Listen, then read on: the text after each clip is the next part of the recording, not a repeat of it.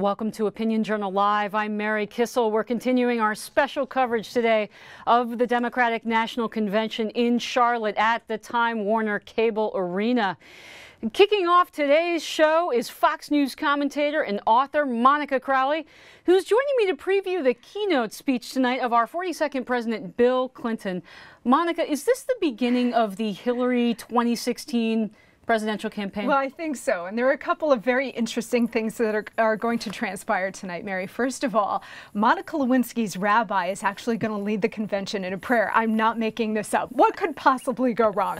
Then, of course, Bill Clinton will be taking the stage. And I do believe that this speech is as much about Hillary 2016 as it's going to be about Bill Clinton. And then thirdly, Barack Obama. So do you expect Bill to completely ignore the last 4 years, as many of the other convention speakers have, and look forward? Or do you think we're going to be rewinding back to the 1990s? I have a feeling, knowing Bill Clinton and knowing what he likes to do, which is talk about himself, that we'll be hearing a lot about the Clinton economy. Remember me, I'm the guy that gave you a balanced budget. Remember me, I'm the guy who put in place spending cuts. Remember me, I'm the guy who brought you some real economic growth.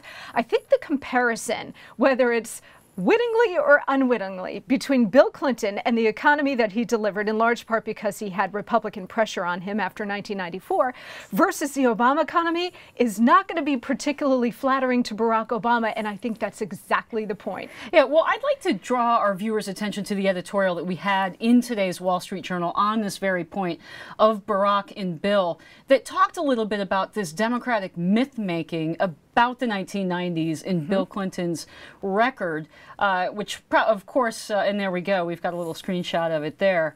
So we'll probably hear some of the same themes tonight. I'll let you read the editorial if you're interested. But in a larger sense, what does it mean that the president is turning to one of his biggest rivals for help? Well, first of all, it shows desperation, because if Barack Obama were more popular, if he were really leading Mitt Romney by, say, 7 or 10 points, there is no way that he would have Bill Clinton on this stage. He needs Clinton. Clinton is still the big dog. He's got about 65% popularity among all Americans, not just Democrats. So he really does bring an energy and a popularity to this that Barack Obama, supposedly the star of this convention, lacks.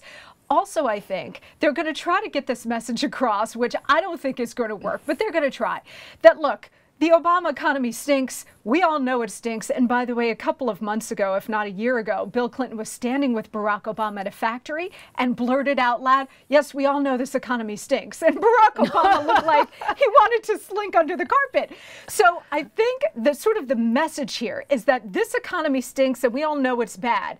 So don't pay any attention to that. Check out the Clinton economy from 20 years ago. I don't think that works because people know that Bill Clinton is not Barack Obama and vice versa, and that what Obama has done over the last nearly 4 years has been totally ideological. He's taken the party and the country to the far left, where Bill Clinton had some economic success because he was more of a pragmatist and tended to govern toward the center. Well, speaking of where the president has taken the party, and we've got about a minute left here, the primetime speakers tonight are from the very far left. You have Senate candidate Elizabeth Warren from Massachusetts, California Attorney General Kamala Harris, who spearheaded basically bilking $25 billion out of our biggest banks, activist Sandra Fluke.